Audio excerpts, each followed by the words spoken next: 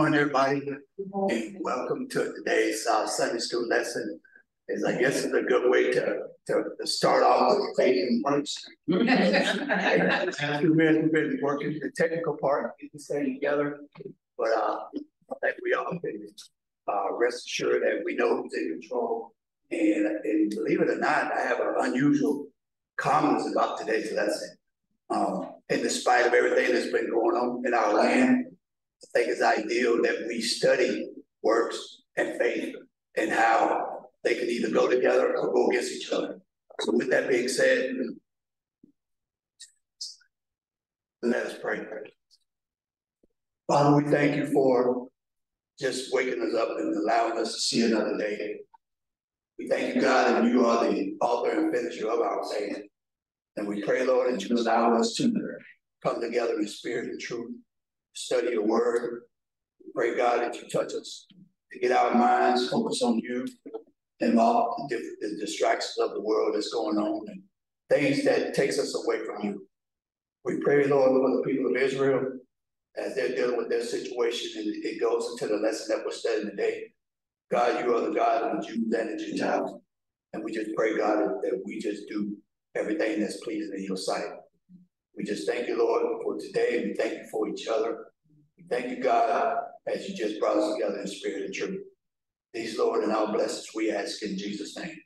Amen. Amen. Now, as we have done throughout. Recording in progress. Oh, I got it. We have a guest in our class today. And believe it or not, she helped us set up. What's your name, ma'am? Elizabeth. Miss Elizabeth. She's in the classroom with us, so we want to welcome her. We also want to welcome you all that are out there online, and also welcome you all that are here in the classroom today. We know that it's starting to get a little breezy outside, but we know that with the Spirit, there's come soothing, there's come warmth, there's come peace. And as we study Galatians in particular, for those of you who have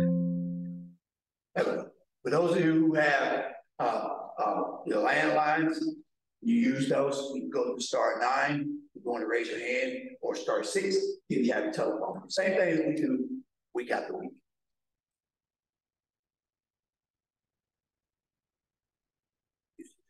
There we go. Now we're going to talk about in today's lesson. We're going to hit chapter 2 in particular, but you're going to probably see me talk a little bit about the whole entire book, and it all comes together. I do know in particular, as I was studying this lesson, chapter 1 talks about false teaching. That's one of the first teaching points we should be getting from this. What kind of teaching are we getting? Are we getting the true word of God, and who's teaching it, and how do we validate that? And as we get into scripture, we're going to go into how works and faith contradict if we ain't careful. And also, we got to look at the motive and the reason why. Why do we do what we do? Why did the Gentiles do what they do? Why did the Jews do what they do? And for what reason? And for ultimately what goes. So as we go into that and get into the application of the word, then finally we'll summarize it with a few questions, and then we'll bring Pastor on to sum it up. We're going to probably go about anywhere from 35 to 40 minutes. And this is an interactive class, so if you want to speak, raise your hand, say something. I'll stop talking, and you guys can talk. Reverend Graham is monitoring the chat, and so she'll stop me too. Wave your hand, let me know, give me the signal, and we'll go from there. Okay? So anytime you all want to discuss, you have something to say, just let us know. Now we're going to take a quick look at the purpose of Galatians. And Galatians, if you really think about it, is one of the first epistles that Paul wrote. And when Paul was out there, well, after he got converted to Saul, I think we taught that in this very room, when God converted him from Saul to Paul, and he knew exactly what his purpose was to go out and teach and preach God's word. That's what his purpose was. Now, Paul learned that certain Jewish teachers were unsettling his new converts in Galatia by imparting on them circumcision and the yoke of the Mosaic law as necessary requirements for salvation and inclusion in the church. There you go, right there. So when you talk about works, the law versus faith. All right, here we go in that very first sentence. And on hearing this, Paul wrote to deny, keyword, deny the legal requirements such as circumcision under the law, the old covenant law, have anything to do with the operation of God's grace in Christ for salvation under the new covenant, and to redeem and to reaffirm clearly the Holy Spirit life through faith in the Lord Jesus Christ. That's a lot, but I'll simplify for all of us. We have the law and we have the works of the law, but in order to reaffirm that salvation, that's what really the Jews and the Gentiles struggle with, and we're going to talk about that today. And that's what we struggle with today too. Even as we look in Israel today, we look at Hamas, we look at Palestine, they're struggling with that very principle of what I just read. But God's word says, through the Holy Spirit, faith in Jesus Christ. All right? We're going to talk about the law as it is and the works of it. Some of you teachers in here have already covered that. But ultimately, as I get to this, faith in Jesus Christ is what's going to get us where we got to go. Now, our very pastor talked about God's kingdom, the kingdom of God. How do we get there? This is the start. This is what Paul was purposed. This is what Paul was tasked to do, was to lay out the truth of the gospel of Jesus Christ to whoever listened. Jew, Gentile, it didn't matter. Now, what they struggled with was, how do they work with each other? How do they get along with each other or not? How do they fellowship with each other or not? That's where they struggle. And we struggle today in that same regard. However, if we know and are being led by the Spirit of God through the Holy Spirit, we know what to do. Just like Paul did. We know. Oh, as he faced and as we will face, do we lose ourselves in the midst of that? Do we go contrary to Scripture? When it's time to stand, do we stand? Or do we buckle under? Do we cave into the pressures of the world? Do we cave into the different groups and different denominations? Or do we stand on what God's word is saying? I'll probably stop right here. I'm here some amens in the class. Amen, amen. I heard to put a nice, quick pin on it, this lesson, this is what this is all about right here. And this is what it's all about for us today. Even as we get dressed up in these nice clothes, we don't need to get it twisted. There's a message that's got to be presented, and we are called to do. Yeah. Especially if we have accepted Jesus as our Lord. Yeah. Jew or Gentile. And Romans tells us all have sinned. It didn't say part, all. Mm-hmm. Get some more here knowledge in here. Yeah. Stop paying attention.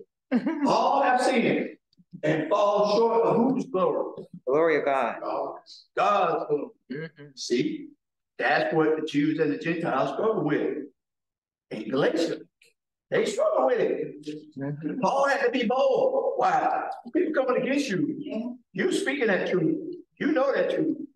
Yes, stand. Sometimes you gotta be like yourself. You gotta stand and just say it.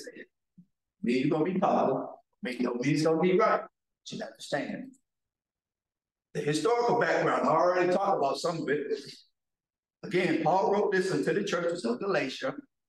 Right? Some believe the Galatians were beginning in the northern, the Gauls in northern Galatia. It's far more likely that Paul wrote this epistle in southern region of the province of Galatia, where he started with Barnabas. They evangelized churches throughout the whole region there. Again, two principles. Is faith in Jesus Christ as Lord and Savior the only prerequisite for salvation? That's what the Jews struggle with. And are certain Old Testament Jewish practices and laws required in order to gain salvation in Christ? Bottom line. Mm-hmm. Is that what it is? The work of circumcision? Or do we have to have faith in Christ? Simple. You don't need a Harvard PhD to get to this one. Yeah. It's two principles. Faith. Do we believe it or not? No. Are we walking in faith or walking in works? Chapter 5 talks about what? Works of the flesh versus what? Y'all know the words. Yeah. Fruits of the spirit. Here we go. They collide. Works of the flesh will not get you in the kingdom of God. I'm going back to that because that's what we're doing, folks. Mm-hmm. We're taking this word to help them see what Paul was talking about as we get closer to the kingdom. That's why Christ came back, because all of it is about what? His death, burial, and eventual resurrection. Through the fish. Y'all say that all the time. So if we talk about the Old Testament through Galatians, it really prepares us for what? Future state of the New Testament through the Holy Spirit in Jesus Christ. Y'all see how this goes? Mm-hmm. I told you I had comments about this lesson. Mm-hmm. Again, as we prepare and live life, daily life, these are the type of questions that we must ask. We must ask this. Whether here in the land of America, or we go across Israel, Jordan, Germany, Turkey, Russia, China, don't matter. When we go into these lands, do we take the Spirit of the living God with us or not? Or do we conform to what they're doing where they at? No. Take the living spirit with you. Say again? Take the living spirit with you. That's what we're supposed to do. Supposed to do it. That's what the pastor said we're supposed to take it with us. Do we always? No. Don't be true for me now. Come on. No. Do we always take it with us? No. No. Why don't we? Well, maybe we take it with us, but we just don't proclaim it. Why don't we proclaim it? The environment that's around us, the hostile environment that we may run into. Peer pressure, environment, whatever. We just sometimes folks are scared. They don't know what's happening to them. Especially if you're in an environment you probably ain't coupled with, you don't know, you ain't seen it all, and you're gonna go in there and be, oh, that's a spirit of something. Why? The spirit of God. But the opposition is busy too. Mm-hmm. And that we heard in this very room. Mm-hmm. Mm-hmm. War is war. Mm-hmm. Preparing for war and being ready for war is two different things. Mm-hmm. That's right. And as Mike Tyson said, you don't start to fight till you get that first slap upside the head. We get hit back. Saints of God. Yeah. What happens when you get hit back? You say all this beautiful stuff, the scriptures say all this stuff, and then somebody hit you, boom, hit you in the face with something. Or they see you not doing what God's word said.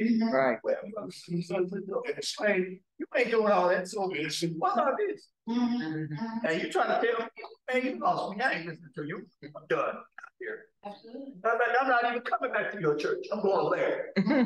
Y'all tell me that ain't happening. Yeah, that's happening. Y'all know it is.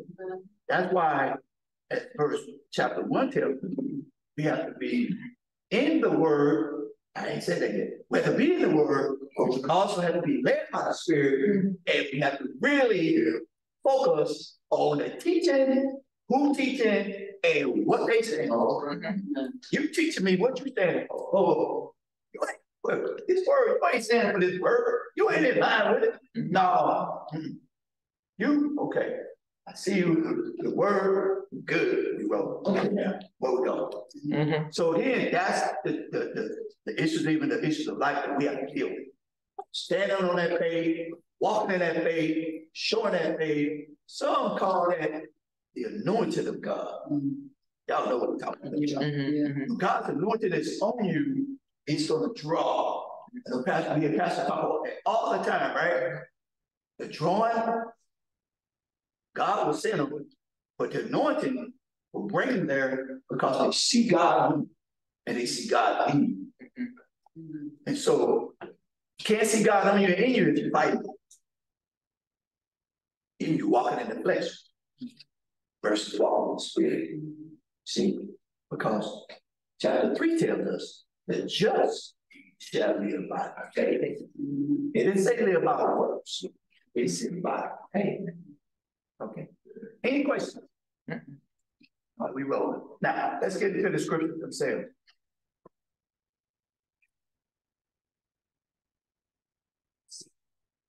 when Cephas, which is Peter, misspelled, I'm sorry, came to Antioch, opposed him to his face.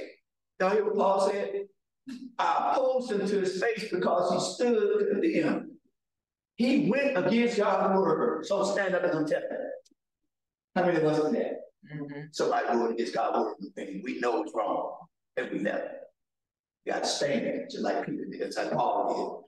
For before certain men came from James, he used to eat with the Gentiles.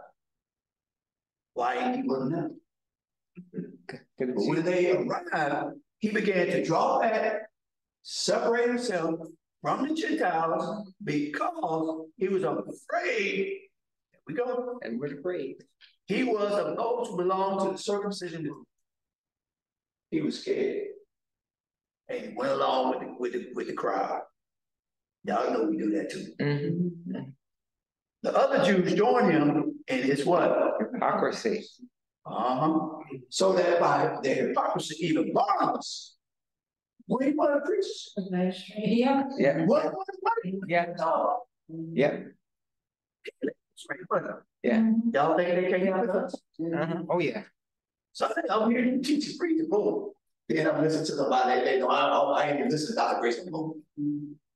That happens to us. So we have to be careful. Let us read. Okay. When they saw that they were not acting in line with the truth of the gospel, I said to Peter in front of them all, you are a Jew, yet you live like a Gentile and not like a Jew. How is it then that you force Gentiles to follow Jewish customs? Y'all hear me? That's that work stuff. So why are you making them follow this? We are Jews by birth and not simple Gentiles. So they thought they had it right. Why? Because of the birth. The birth. Because of the birthright. Y'all know we live in that notion. Oh yeah. We live it. Now that a person not justified by works of the law, but by what? Faith in Jesus Christ. So that we too have to put our faith in Jesus Christ, that we may be justified by what? Faith. In who? Christ. And not by what? Works of the law. Because by the works of the law, no one will be justified.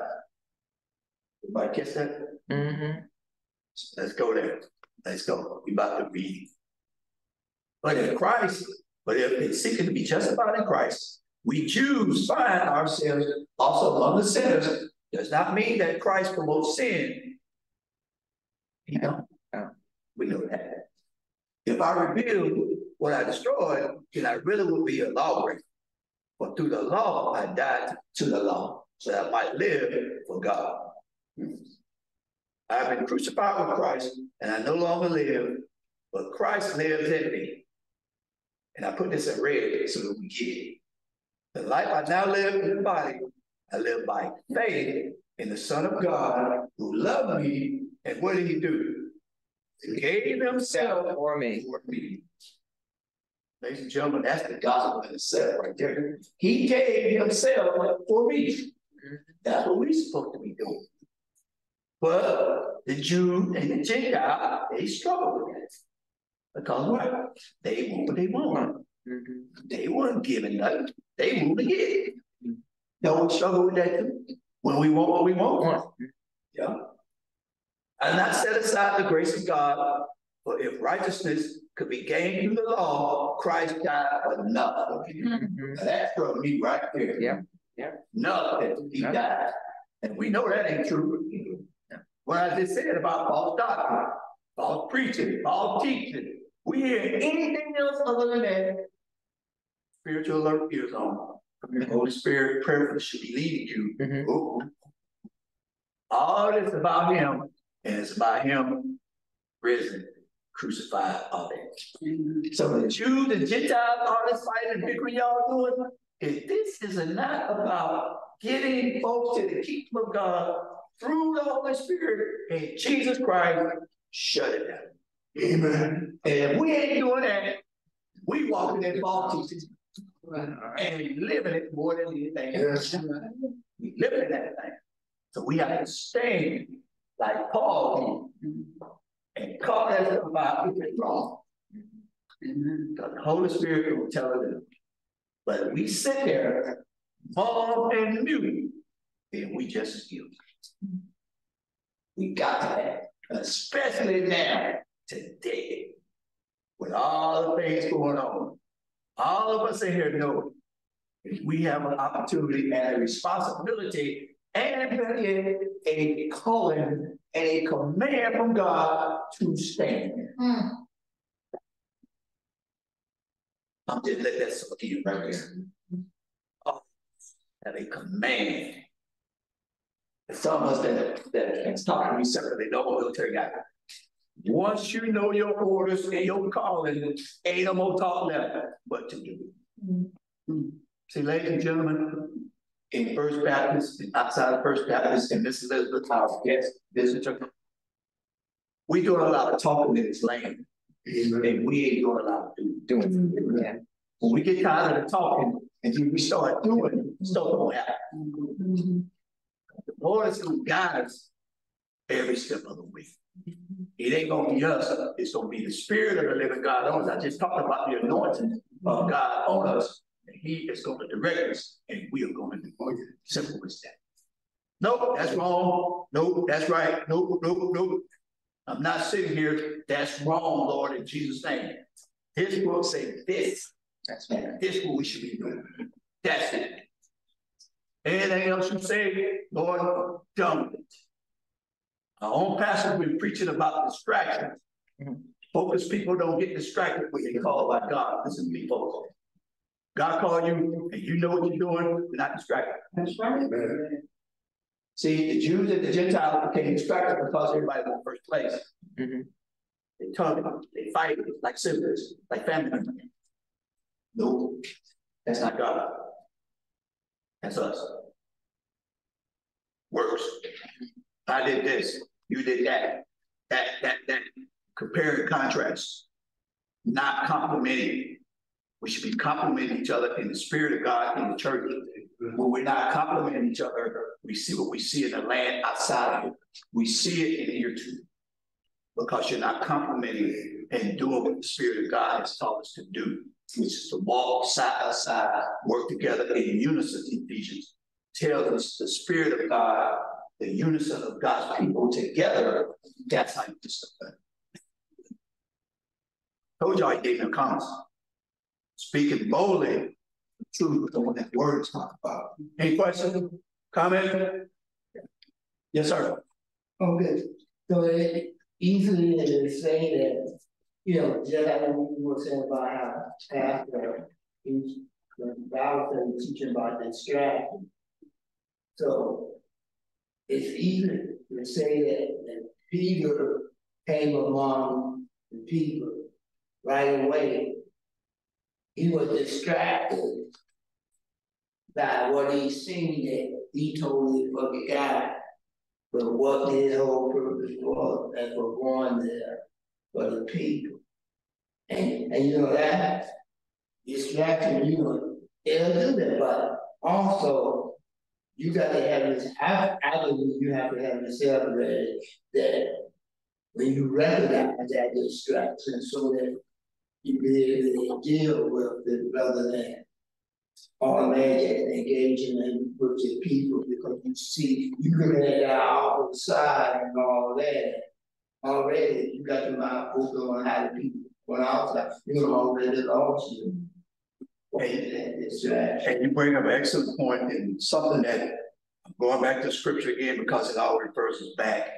One of the things that Jesus did, and I always go back, and we could do it too or get better at it, but we don't. When he had a specific purpose, the first thing he did was to get on me.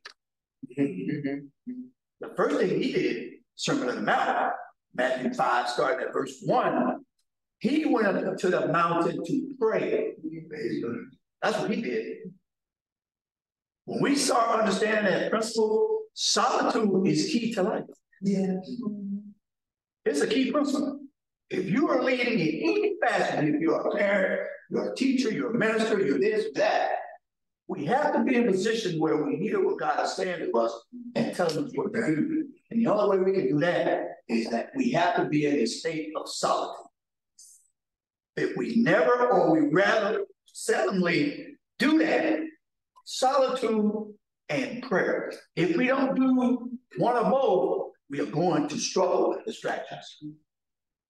Because just like Christ did, when he came down from the mountain, what did they do? They reached out for him and they looked for him. And when they touched him, what happened to the virtue? It left. So when people coming at you, what do you think happened to you? They pulling at you. You got your own stuff you're focusing with. You just been to the mountain praying. You just been to the mountain spending time with the Lord. Son come at you. Daughter come at you. Co-workers come at you. This come at you. That come at you. They pulling a virtue out away from you. So we have to be in a state of discipline where we learn to make time for that solitude in order to continuously do what God's called us to do. That is a very important point today in life. And we have to teach that from our little ones up. We got a little one, we just came back visiting her last week. And one of the things my son does a great job at is they shut everything off when they need to get her settled down and quiet. But she ain't the only one that's settled down with it.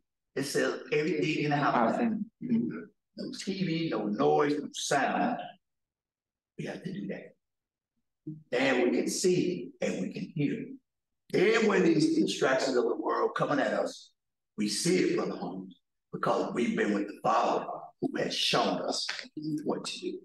Then when we come in the house of God, we already don't spend so much time with the Lord, we already see it. Before Pastor opens his mouth, we already. In talking about distractions, also we have to be careful not to become a distraction. In this lesson, the Jews, born Jews, felt like their birthright gave them position. And if they were struggling with the fact that now Paul is coming in and telling us that the Gentiles also have right to that position, and they haven't paid any dues. They were saying it like that. And they were in turn being distracted by laying out all these rules telling the Gentiles, you know, you have to be circumcised and all of these things. And we have to be careful that we're not throwing up roadblocks for our brothers and sisters. Yeah. And that we have to be, we have to acknowledge that we're all in the same, once Christ died and was resurrected, we're all in the same place. But it's hard to let go of traditions, you know, long-held traditions, and that's what was causing all this strife. And we're talking about distractions, but you know, there's things that that come up that we're so tied to. You may not even realize that that is our motive. That's what's generating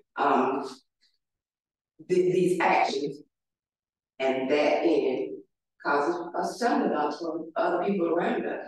I mean, my father, I remember he got circumcised. He got circumcised for this very reason, and I'm sitting here thinking, you know, okay, you was married, had all these children, and all of a sudden he thought he had to be circumcised, and this was why he said that scripture said he had to be circumcised.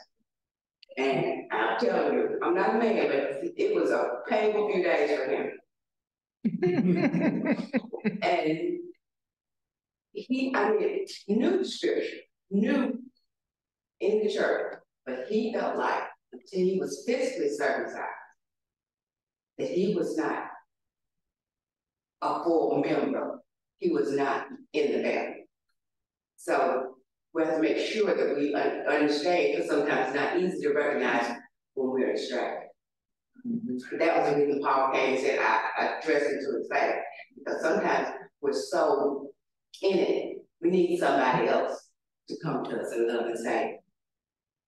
And it is interesting, and there's a beauty too. Another thing I like about this class and fellowship here is that you got different views, but we all going to the same place.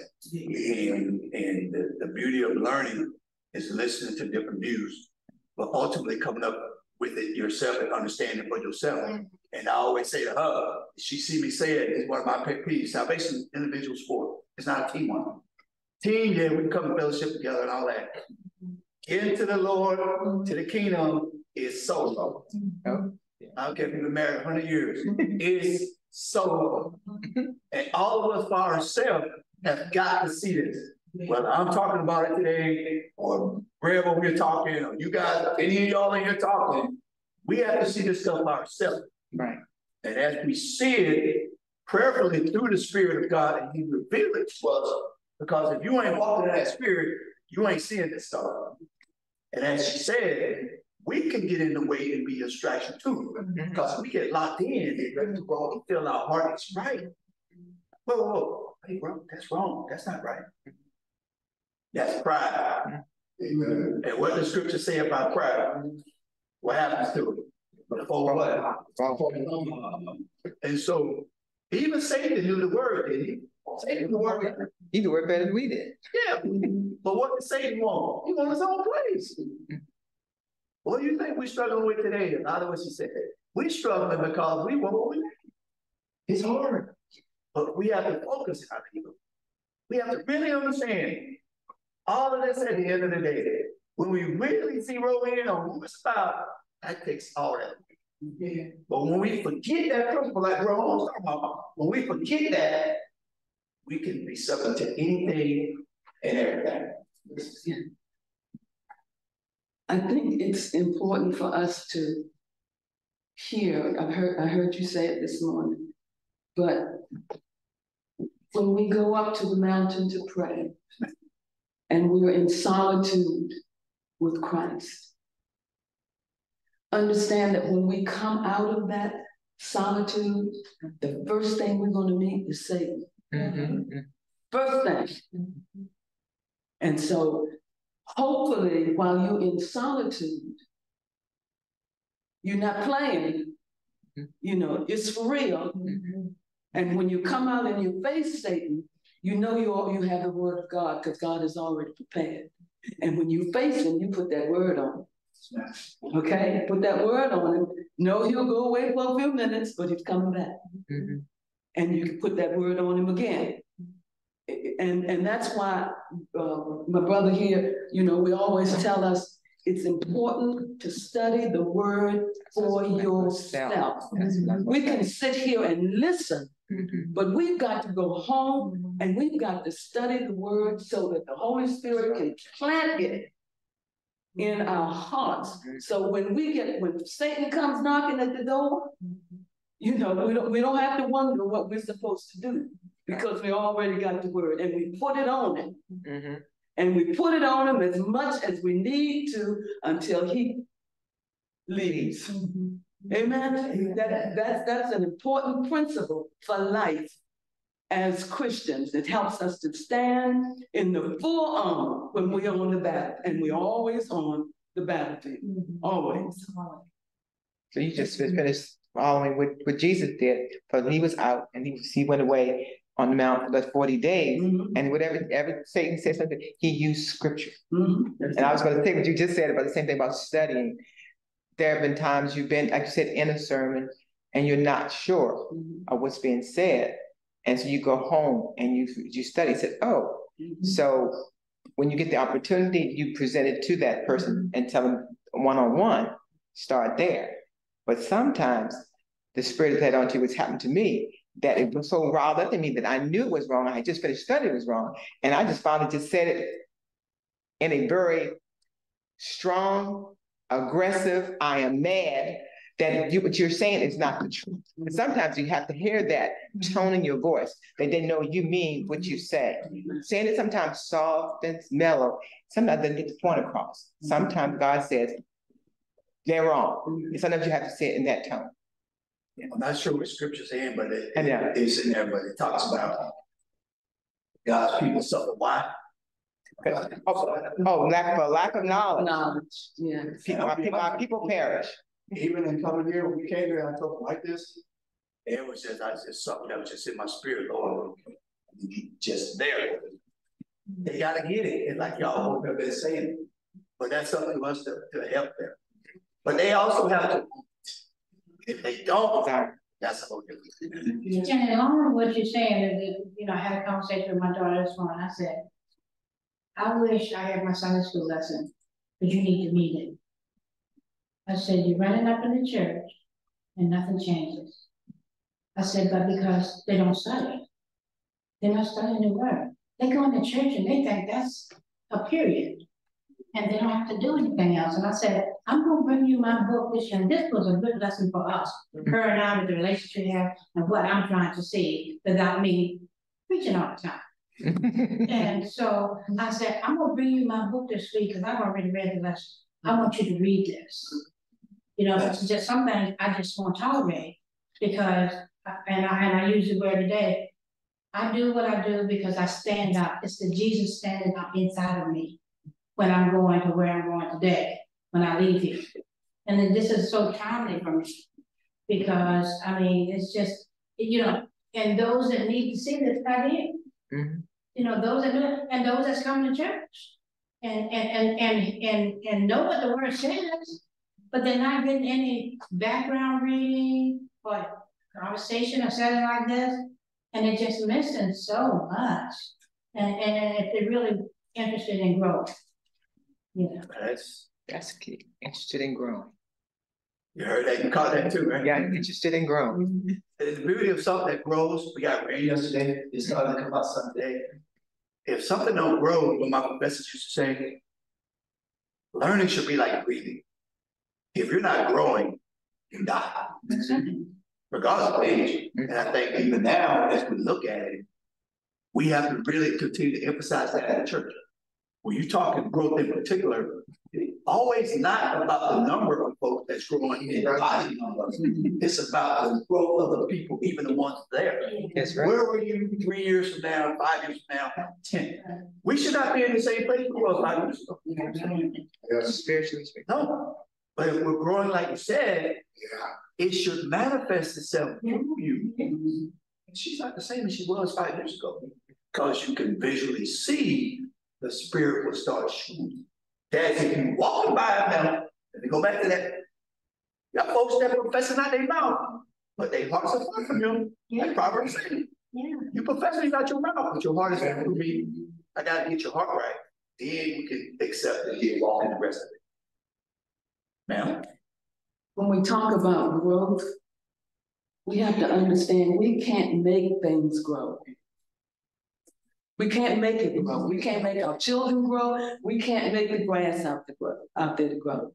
What makes that grass grow is we put the right ingredients in the soil, and then we let it go and leave it to God to do what He does, and that is helps us to grow.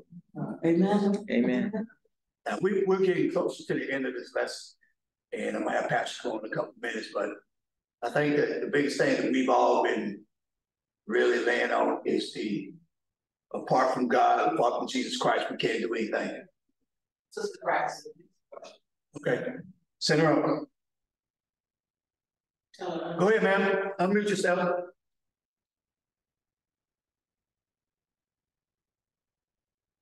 Sister Braxton, you there? Oh yeah, I wanted to say, and listening to the service, I guess people do forget.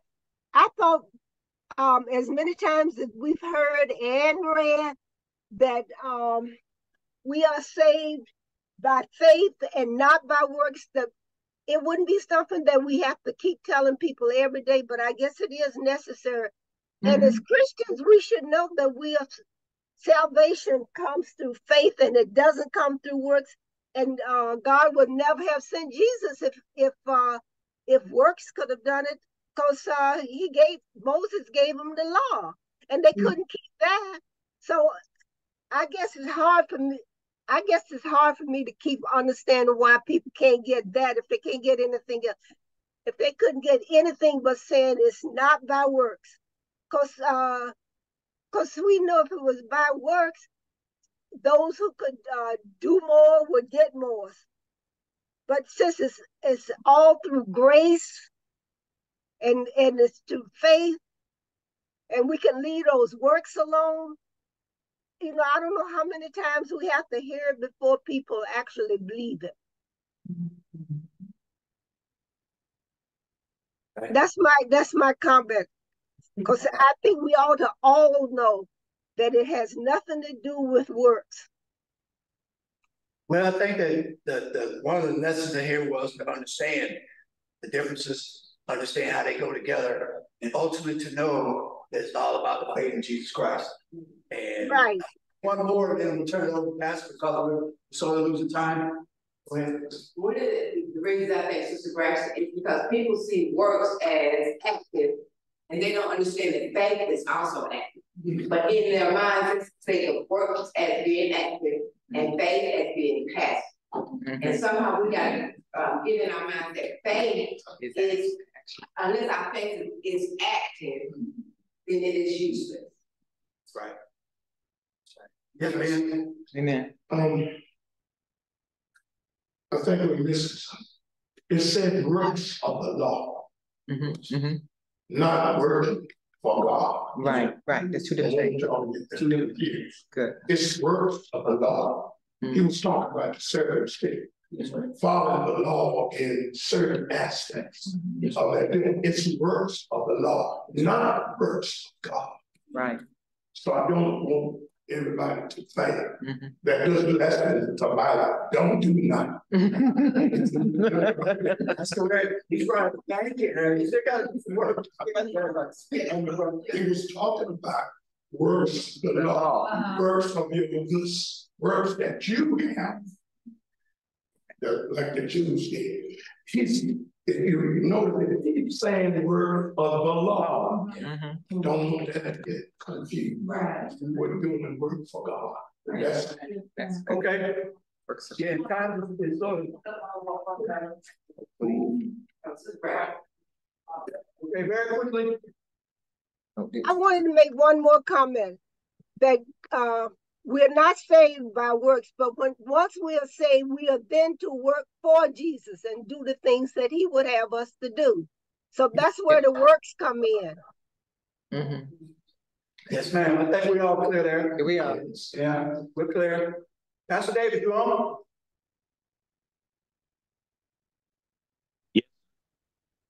Yeah. Go ahead, sir. I want to thank Brother Lott for teaching us this wonderful lesson this morning. And this example of how the church could have been divided had not stood up and confronted the hypocrisy of the two men, Cephas and Peter. We got to understand that, you know, as long as we are around certain people, we do certain things. But then when you see people come, as Cephas saw, he got up and he went over there where the Jews were, because again, the law was still operating, and all that into question, just like he did with Peter. You know, if we're going to be honest about our faith in Jesus Christ, and if the law is no longer binding, then we cannot, when certain people come around, start acting like we used to act. This could have been, if Paul never addressed this could have divided the early church. We are divided today because we don't have enough Pauls to speak up.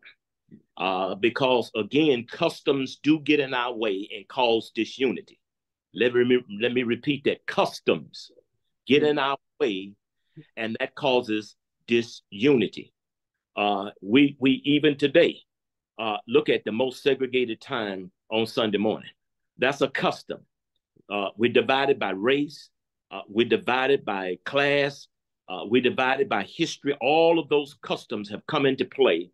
And therefore, the church, the postmodern church, has been weakened because we have not had enough Pauls to stand and call out the hypocrisy that's in the postmodern church.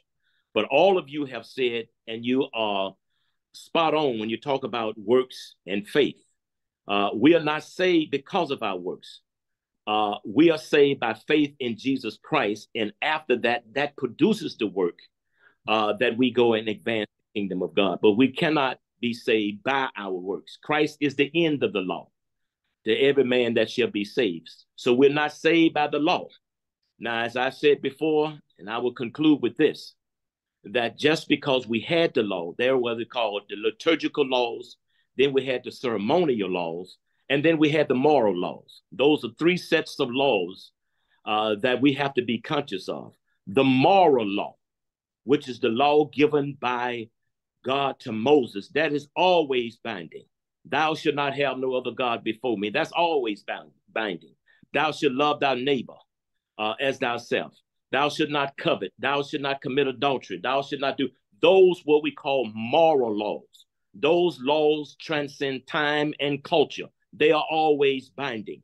But the ceremonial and the liturgical laws, they change over time. They're no longer necessary because those were the things done before Christ came. It was a foreshadowing of Christ to come. So after Christ came, we no longer needed the liturgical. We no longer needed to kill a lamb or a dove and sprinkle his blood because Christ became the what? The sacrificial lamb. So again, we have to now put our faith in Jesus Christ. That is the new covenant. That's the new dispensation that you and I are under. We're no longer under that old covenant. We're no longer under that old law. We're under the law of love and under the law of faith. And that in itself produces the works. Just like James says, that where is your faith? If you got faith, it should produce the works. But if you have no faith, then what good is your works? So we have to make sure that we keep the works and the faith connected together in Jesus Christ, not outside of Jesus Christ, in Jesus Christ, so that we will not make the work that Jesus did on Calvary and paid for our sins none and void.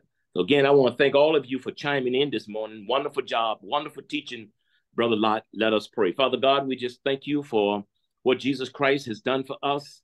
And Father, help us to put our trust in your Son Jesus, because he said, no man coming to the Father but by me. So Lord, we know that what Christ has done for us, he has become the end of the law. So we thank God and we praise God for Jesus Christ.